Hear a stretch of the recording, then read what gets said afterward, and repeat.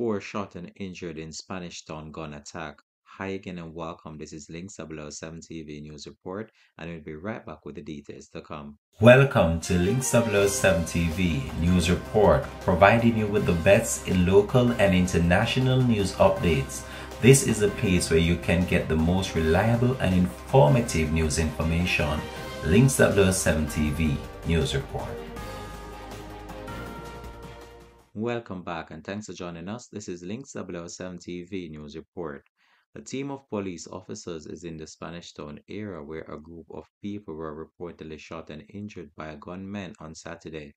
Full details into the incidents are not yet clear at this time, but sources are reporting that at least four persons were reportedly shot and rushed to hospital in serious condition following the incident in the vicinity of Marchpen Road. The Corporate Communications Unit within the Jamaica Constabulary Force has confirmed reports but has still not gathered any more information in relation to the incident. We'll continue to track this story and provide you with the latest report to come on this. This has been Links 007 TV News Report. Thanks for watching.